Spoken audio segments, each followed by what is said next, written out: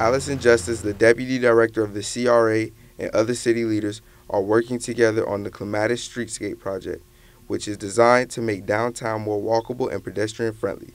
She says the project is progressing well, with construction staying right on schedule.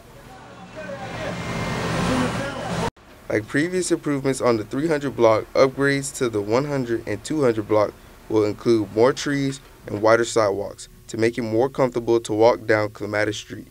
With this project, we have widened the sidewalks as well, so restaurants can expand their seating areas. It also gives space for diners to dine, as well as pedestrians to walk through the street.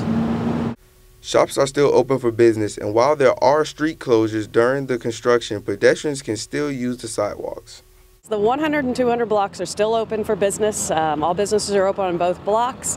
The road is closed for construction, but the sidewalks all remain open, and you can still come downtown and enjoy your favorite restaurant or shop.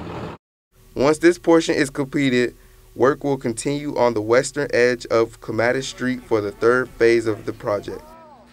Justice says the goal is to make downtown even more exciting for residents and visitors. This is Devine Jackson reporting for WPB-TV.